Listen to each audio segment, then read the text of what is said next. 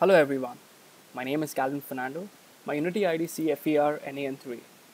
This demonstration is about implementation of Ansible to auto-provision and configure a headless Ubuntu 16.04 server. We will be installing Virtualbox, PHPvirtualbox and Vagrant remotely on this Ubuntu server. This is the guide that we'll be following. It's basically a list of Linux commands that needs to be executed on the Ubuntu 16.04 Xenial server in order to install VirtualBox and PHPvirtualbox.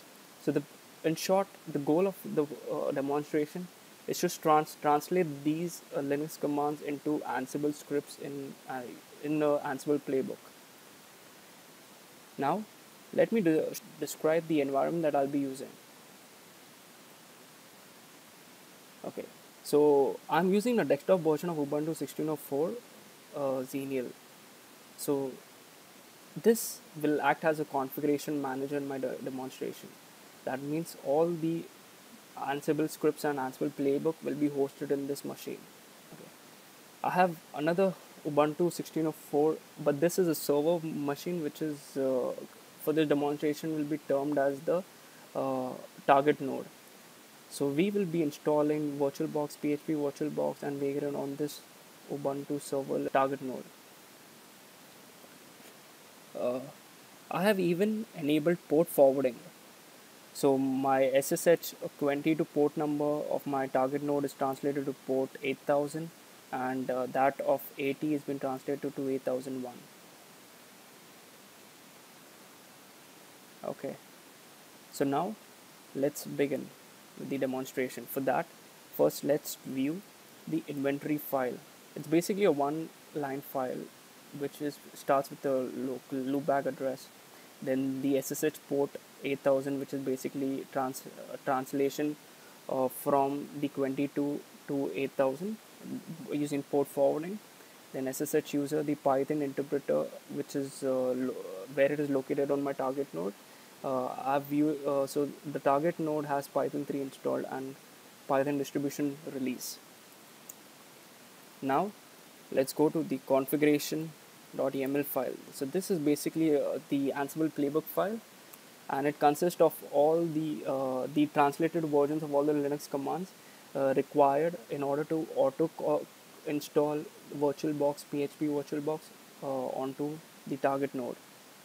So it consists of multiple packages which is required in order to install VirtualBox and PHPvirtualbox, then the various Linux commands like update, then apt install, etc. So let's run this playbook. It can be done by simply typing Ansible playbook followed by the name of the playbook and the inventory, and let me hit on enter. Okay, so the execution of the playbook has started. So the playbook consists of a number of tasks, and as each and every task gets executed successfully, you'll get it okay and or changed.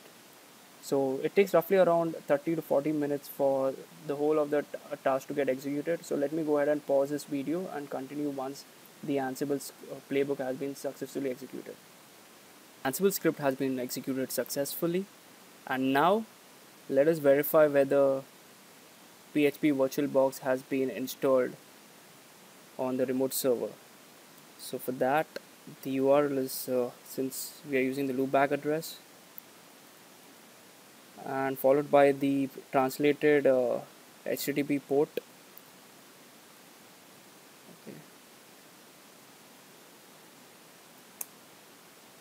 Okay, it opens up. Let's enter the credentials.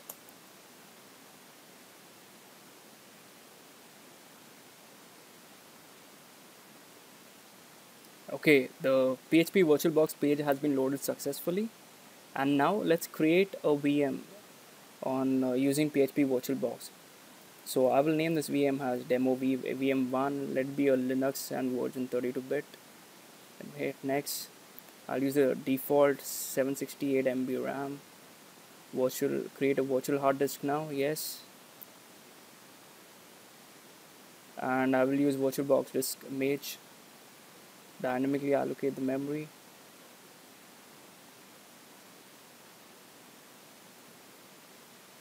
and a vm.vdi file has been generated. Now let's turn on this VM. Okay, so now you can hit on this choose a virtual file out there, and you can select any ISO image of any desired operating system that you need to run on it. But for now, I'll just hit on start just to demonstrate that this particular VM changes its state into that of running.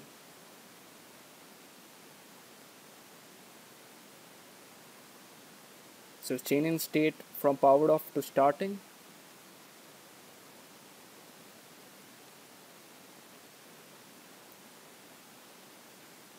And lastly, the VM has reached the running state. So now, for the second verification whether Vagrant has been installed successfully on the target node, we have to execute another playbook. It's called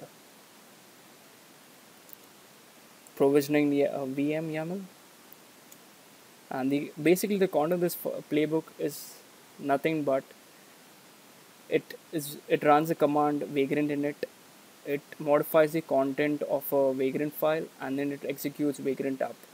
So let's go ahead and run this playbook.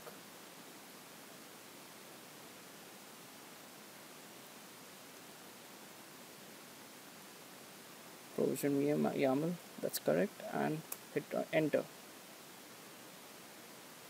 Now this playbook takes roughly around 20 odd minutes to execute successfully. So meanwhile, I'll go ahead and pause this video. So the provisioning XML the YAML playbook was successfully executed, and now let's verify whether the vagrant the VM was created using vagrant or not. For that, we can run this command.